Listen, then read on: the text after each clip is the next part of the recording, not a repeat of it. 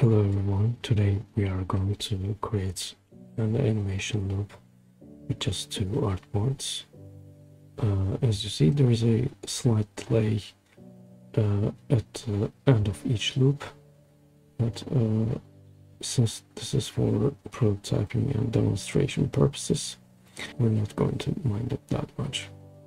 So let's start creating it. I actually copied the first artboard beforehand. One of the key points that we need to consider is, since we are going to create a continuous animation of clouds, we need to copy this group of clouds we have and group it with our existing clouds. To be able to create a seamless loop, the animation needs to end in the loop it started. So I'm going to copy this artboard and paste it here vertically because I have a very long group of clouds. So I'm sure they are at the very back in the layer order. So I already marked the horizontal position of the clouds. So I'm going to drag it.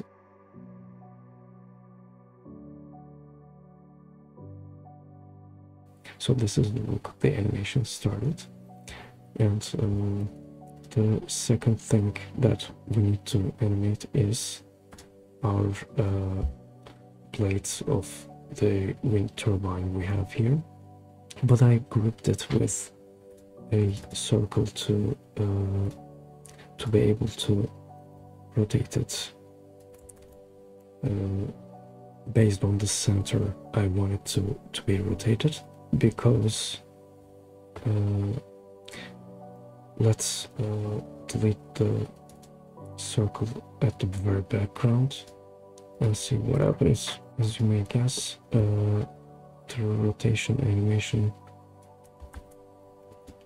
is going to be in the center of this rectangle, the width and height of the group of blades have.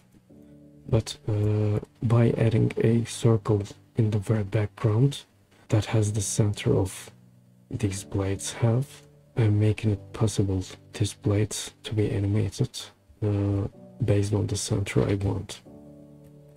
So yeah, that's another key point to consider. So in the second artboard, I also want these blades to be rotated by 360 degrees, right? So the rest is just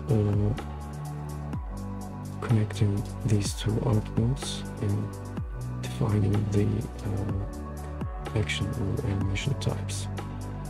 So from first artboard to second artboard, since I want elements to be animated, I'm selecting the auto animate as action type, and I'm gonna leave the easing at none because I want my animation to be as seamless as possible, and I'm gonna set the duration to something like 3 seconds.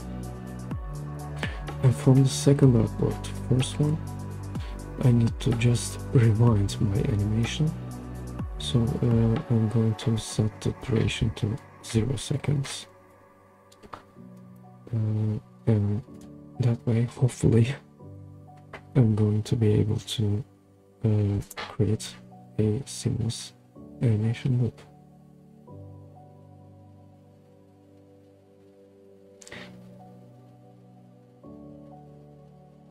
And actually, I can refine that a little bit to make sure that the second group of clouds